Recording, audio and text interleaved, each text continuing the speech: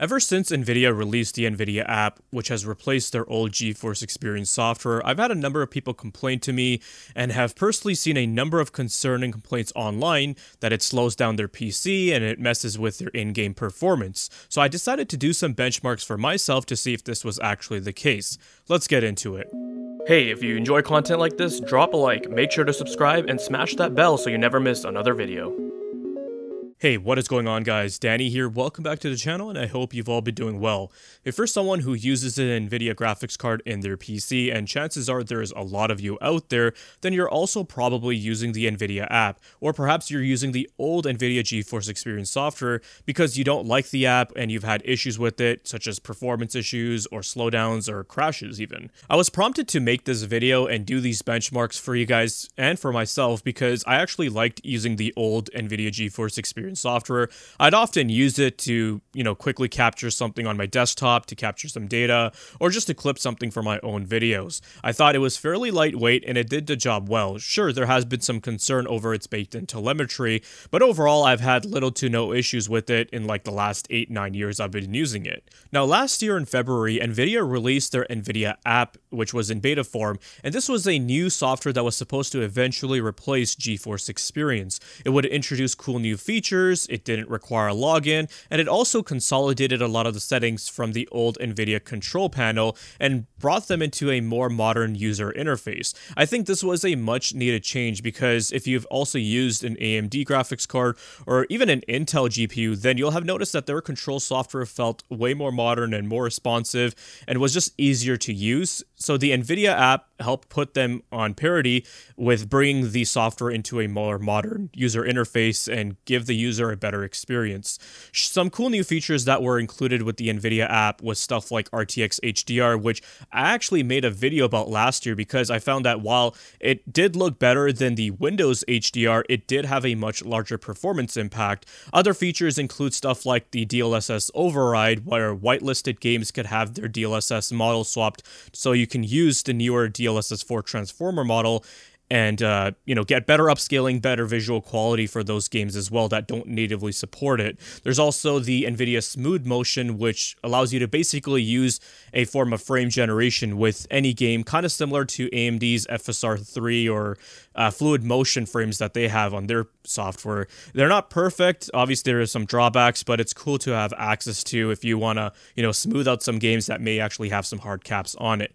Nvidia did officially release the Nvidia app late last year in November, where it was no longer in beta form, and it has replaced the GeForce Experience software. So when you go to the official Nvidia page to download that software, it will just give you the link for the Nvidia app. However, there is a Reddit thread that links to the old GeForce Experience download. So if you really don't want the app for whatever reason, then perhaps you can try that link. On a 40 series card and older, you shouldn't really have much issues with installing it and using it as normal, but I have heard some complaints that those who tried it with their 50 series cards, it just straight up didn't work. Okay, editing Danny here, and I'm showing you guys a screenshot from my main personal rig, which has an RTX 5070 Ti installed in it, and while I did successfully install GeForce Experience while using driver 572.83 from a couple of months ago, you'll see that the Nvidia overlay just doesn't work. It's just giving me the same message saying I don't have a compatible GPU.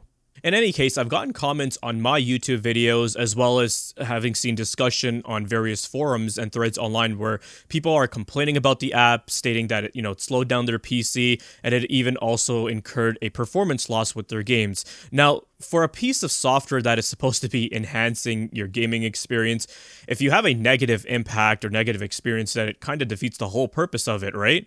Therefore, I decided to do some benchmarks on my test bench to see if the Nvidia app really does hinder your system's performance, and I also did some comparisons against the old Nvidia GeForce Experience software. What I did was I had installed the old Nvidia 566.36 driver from December 2024. This was the last driver prior to the 50 series being released, which was with driver 572. And a lot of the users, especially those using the 40 series cards or older, are still actually using this driver from late December last year because it provided them with the most stable experience where they said that the drivers that were released alongside the 50 series had caused numerous issues like crashes, black screens, or, the card's not boosting. A plethora of issues. You guys can Google it, look on Reddit. There's tons and tons of threads about it. I ran a baseline test with the driver, and then I tested with the GeForce Experience software installed, and then I tested performance again with the Nvidia app installed. I also did some testing with the recording involved as well. After that, I fresh installed the latest Nvidia driver, which at the time of making this video is 576.52, and reran all of the testing again. Except with this driver, I just tested the Nvidia app. So this will allow us to see the differences in performance between not just the drivers themselves, but also if the Nvidia app has more overhead compared to the old GeForce Experience software.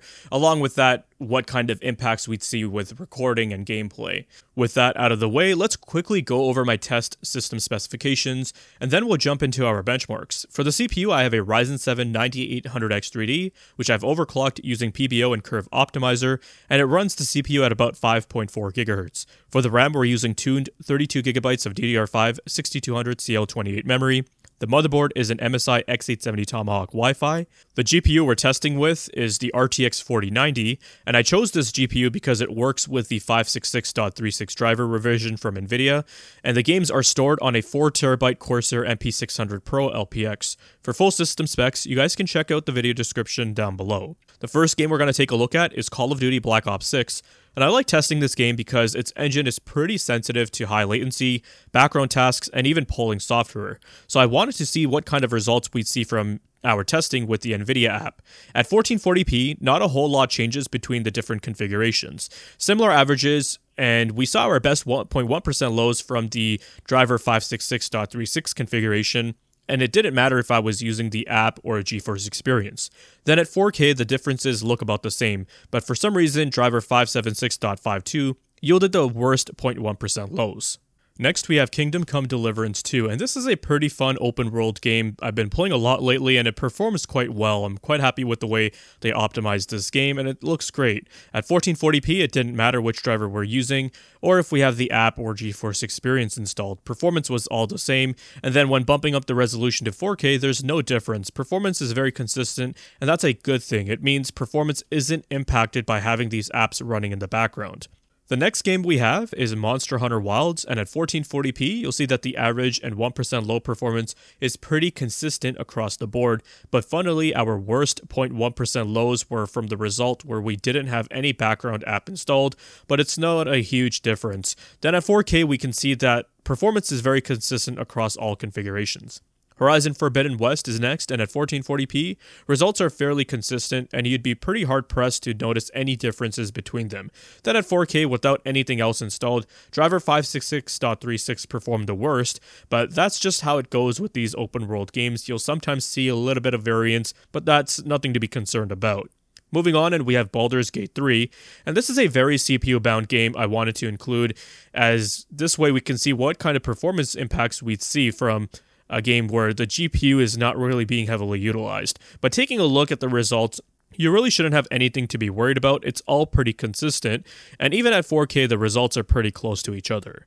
Cyberpunk 2077 is next, and just like all the other games, I didn't notice anything out of the ordinary with the results. Performance was relatively consistent regardless of the driver, and if we had the Nvidia app installed in the background or if it was GeForce Experience, and the higher resolution also showed us the same thing. Now, what I wanted to show you guys next were some benchmarks I did while I was recording in the background. The reason why I did these benchmarks is because I wanted to see if the recording impact from the Nvidia app was more detrimental to performance than the old GeForce Experience software. If there's one big reason why lots of people use GeForce Experience, it's because it has the most minimal recording impact. Even if you were using NVENC through something like OBS, I've found that recording through GeForce Experience, or Shadowplay as they called it back in the day, was very minimal.